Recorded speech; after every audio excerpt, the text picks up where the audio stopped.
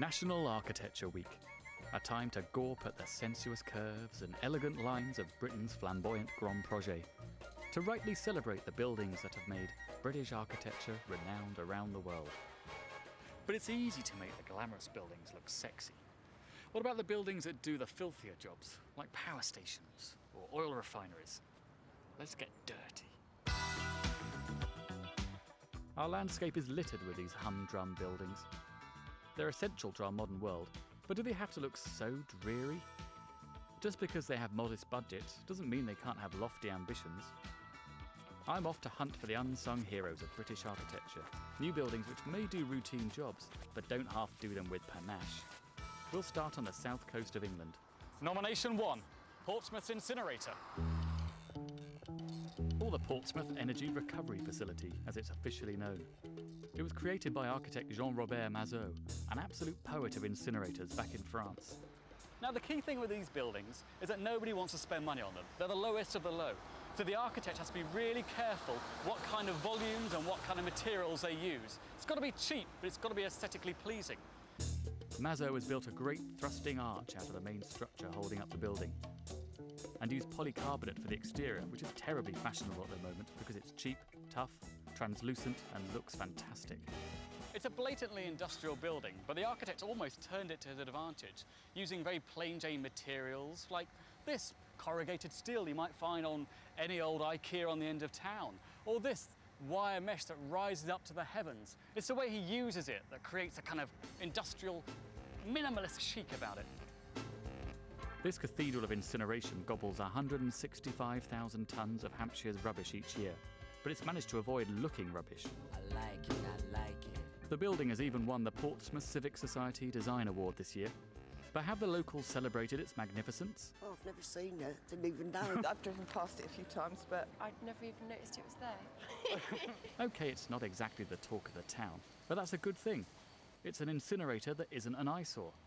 If I had to have an incinerator built next door to me, this is the one I'd have. And so off to Scotland for another wallflower that nobody's noticed. Until now. Nomination 2, the JKS workshops in Clydebank. Woohoo! Yes, these are warehouses, but they aren't like the millions I've seen blighting the country. A recent report found that as Britain becomes more and more of a service economy, we can expect to turn into a nation of giant sheds. The real challenge is how to turn what could be cheap old eyesores into things of beauty. Like here, where they've dressed a big box warehouse in a pinstripe suit. It's added some sharp looks to a plain bit of town, a great example of the design-led regeneration of Clydebank. This project has revolutionised just what box warehouses can be.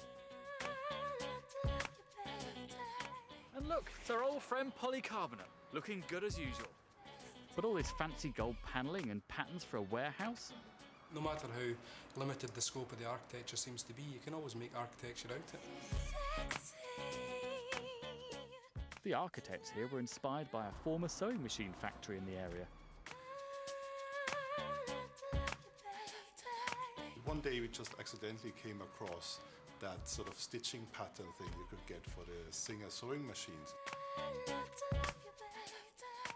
You don't recognize it immediately, it looks like a ornamental pattern. Only I like the idea that there are some ladies who have been working in the factory go along and they go like, oh, hang on a minute, I maybe recognize this. Normally warehouses are bland and anonymous, but this turns anywhere into somewhere. Top marks from Dyckhoff. And lastly, we fly off to Dublin, where British-born architect Tom Dupuer has come up with Nomination 3, Clontarf Pumping Station.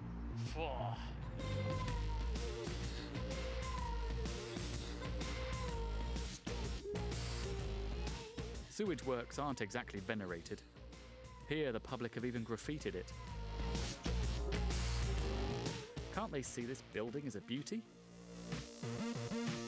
Dupuer wanted the building to have the presence of a town hall, proud of its backroom role in the secret workings of the city.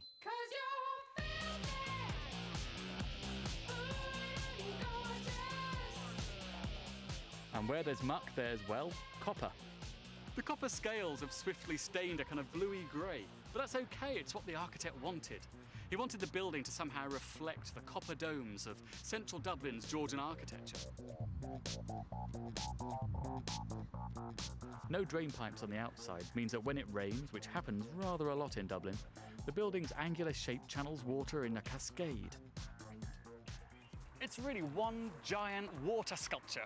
The flushing exterior neatly symbolising, cunningly, all the dirty flushing that goes on inside.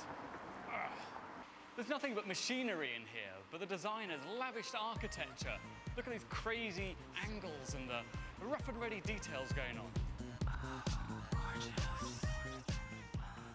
It's a reminder that we used to make an effort with buildings like these. Think of the amazing architecture of London's drainage system by Joseph Bazalgette. The Victorians may have been prudish, but they knew how to make even things like sewage sexy. There's no reason why we can't do the same again, is there? It may just be a pumping station, but why shouldn't it have ambition? In fact, it's exactly these kinds of buildings, sewage plants, incinerators, big box warehouses, buildings with a real image problem that needs architecture the most. That's what unites my three choices. So far, the wider architecture world isn't acknowledging them. So I propose an alternative to the Sterling Prize and its fancy equivalents. How about the Dyckhoff Award for the least glamorous but best designed buildings? No glitzy award ceremony, but the knowledge that at least one architecture critic appreciates you. I love you so.